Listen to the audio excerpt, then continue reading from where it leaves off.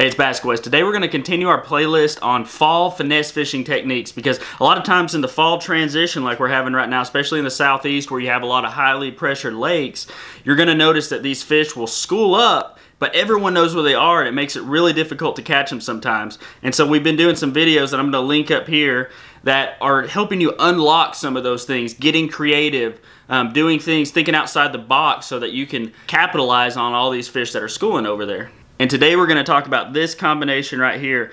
Anyone who fishes the Tennessee River knows that when it comes summertime ledge fishing, the scrounger, especially for me, the hog wobbler right here, and you know, the 5.5 or 4.5 inch Spunk Shad is one of my go-tos for fishing deep on ledges for fish. But what people don't realize is that these baits are very versatile. And Hog Farmer couple years ago came out with this little dude right here. So this is the 3.5 inch Spunk Shad, and this is the small Hog Wobbler. This is a 1/4 ounce bait, little 3/0 hook here, and you can see I've got the bill on there. But one thing I'll tell you, if you really want to get the most out of this bait, you got to do this right here. See if y'all can see the difference there.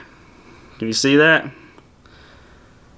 See that right there? So what I've done is I've cut away some of the bill in order to make a little V shape. So it's almost like a teardrop now is what you're trying to go for. You want to get it in that teardrop. Now cutting down the bill is something that I do in the summertime too with a full-size scrounger. What it does, when you cut that bill down like that, what it's going to do for you is increase the speed of the action.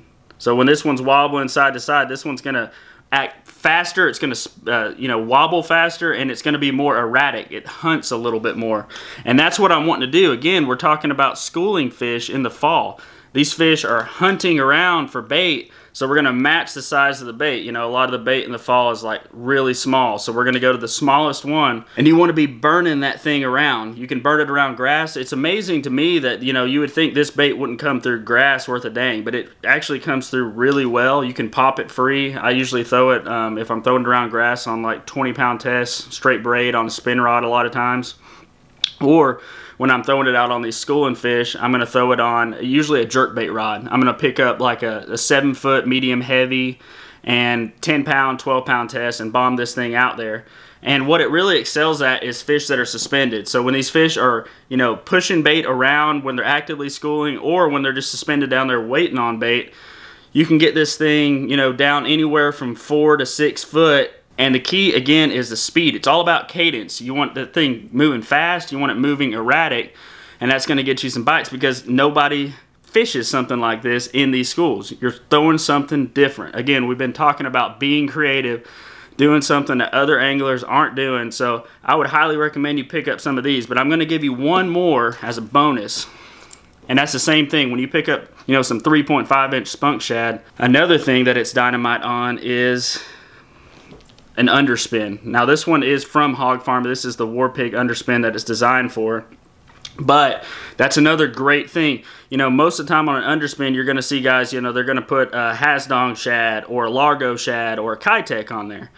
But running a straight tail can actually be really good, because what happens is the blade itself turning and making that thump will give this some action, but it's not too much. It's a muted action.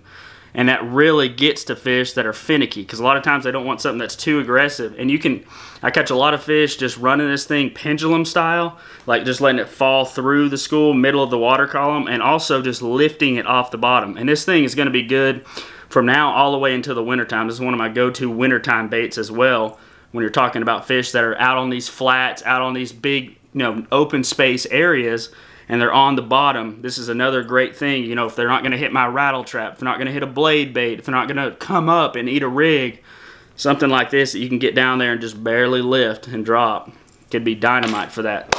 Hope you enjoyed the video, guys. I'm going to link down below the Hog Farmer website so that you can pick up some of this stuff. I highly recommend you do it. If you're local, Scott's got an awesome shop over there off of Thrasher Pike, and it has a lot of baits that you're not going to see anywhere else. I'm talking Upton's custom worms, 316 swim baits, all kinds of crazy stuff that you're not going to see in any other tackle shop in Tennessee.